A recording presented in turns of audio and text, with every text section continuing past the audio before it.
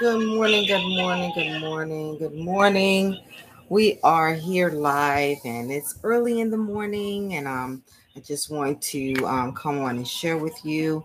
We have our morning manner and it doesn't matter if you're getting ready for work, if you're just getting out of bed, we're rolling over, if you're working from home, if you are um, on vacation because it is summertime, but giving this time to the Lord is so important. And so I thank God for each and every one of you. Um, I thank God for who He is. I thank God for being great in our lives. And I thank God for another day and another opportunity to share with you what thus said the Lord. And I want you to be encouraged on today. So we'll go in. It's already 4 after the hour. And so um, we want you to be aware that God is with you and He promises never to leave us nor forsake us, but to be with us until the end. Morning Manor today is July 6th, 2022. Oh my goodness, that means we are in the 6th day of the first month of the new or the second half of the year. So we've already had it. The whole second half is gone, and we're going to keep endeavoring to get through life and support one another. So, want to talk with you this morning about being satisfied. Being satisfied. And good morning, and welcome to Morning Manor. I'm just down today. I'm incognito because it's more important to me to get this word to you, to encourage you. And I want you to be encouraged, and I want you to feel safe, and I want you to feel encouraged once you leave this word today. What a glorious day in the Lord this is. And today is Wednesday, July 6th, which means it is the 6th day of the second half of the year, as I said, and half of the year is gone now. So you may ask yourself, what is it that you started out in the new year hoping to accomplish, and how much have you actually achieved? And some of you will be proud to say that you've accomplished some or even all that you set out to accomplish. Some of you may be dumbfounded about how little you've accomplished.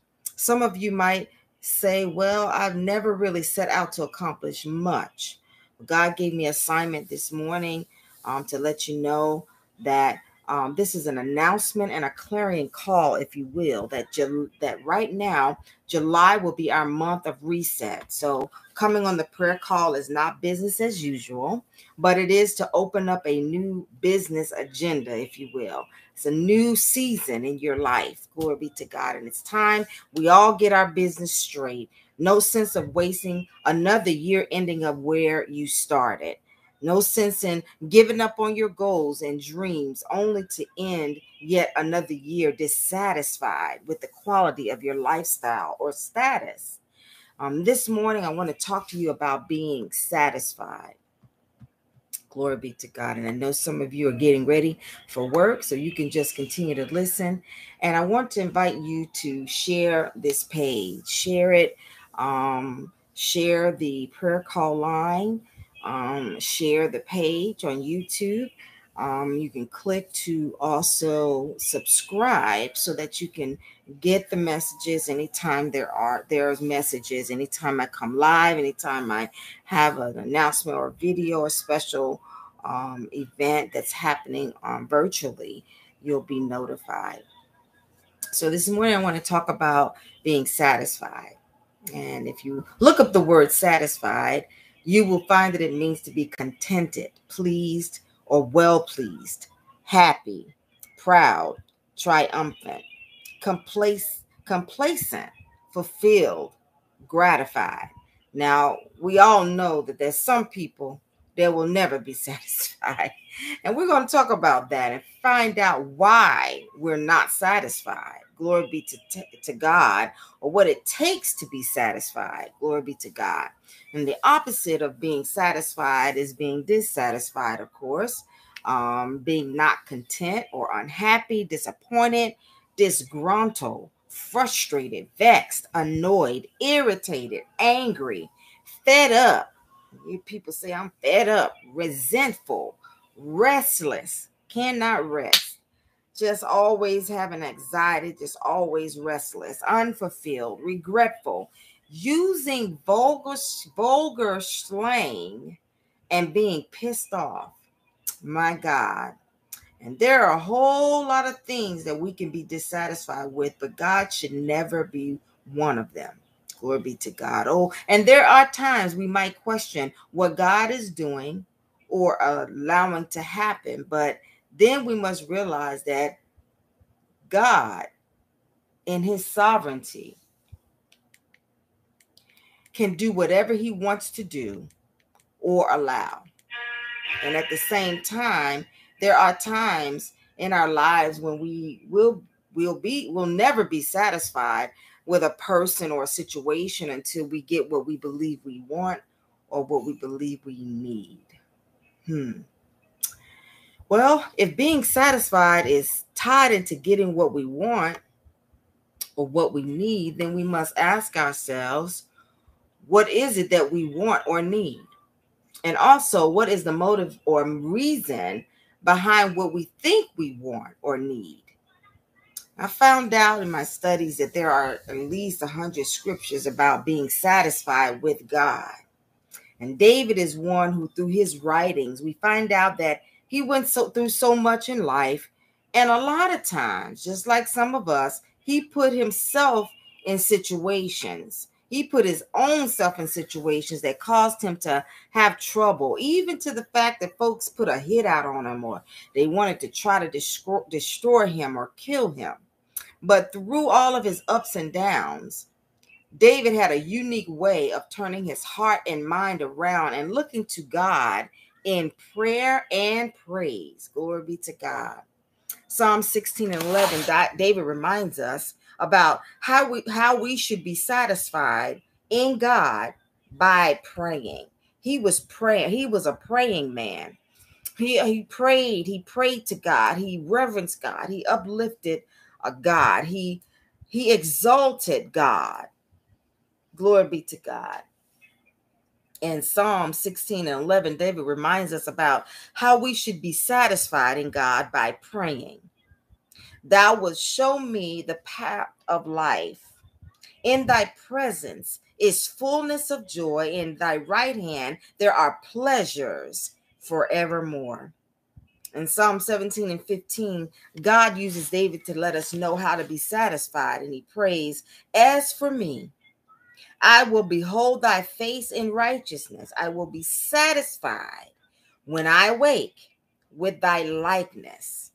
And then David teaches us in Psalms 37, he teaches us to delight thyself also in the Lord, and he shall give thee the desires of thine heart. Commit thy way unto the Lord, trust also in him, and he shall bring it to pass. And he shall bring forth thy righteousness as the light and thy judgment as the noonday. Rest in the Lord and wait patiently for him. Fret not thyself because of him who prospereth in his way, because of the man who bringeth wicked devices to pass. Cease from anger and forsake wrath. Fret not thyself in any wise to do evil, for evildoers shall be cut off.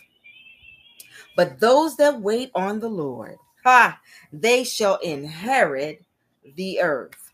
So that means, earth is life. Earth, it grows. Earth, it gives way to fruit in it, and it increase. Glory be to God.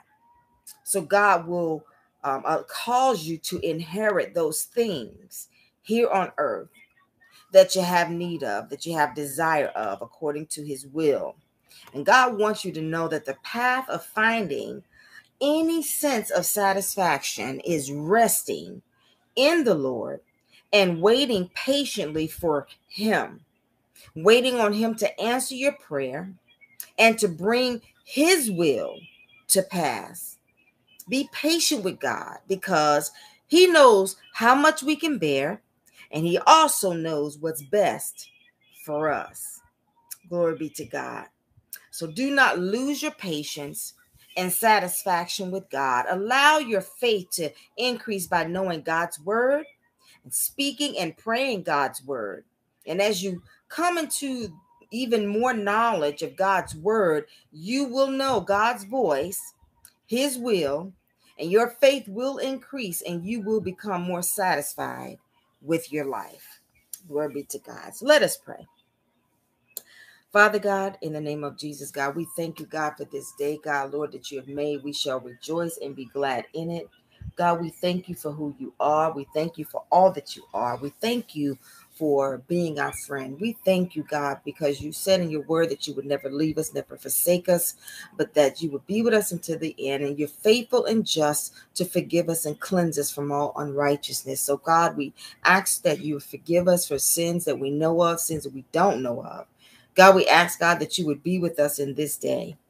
God, that we carry you as we carry you in our heart and we carry your word in our heart, that you will have your way, that you will move by your spirit, that you will once again work in our lives on today, God. We welcome the Holy Spirit into our day, God, and we ask, God, that you would have your way, God, that you would go before us, prepare the way, God, as we go to our several occupations, as we go about our day, as we go to school, whatever, attending to our business, God, Lord, that you would be with us.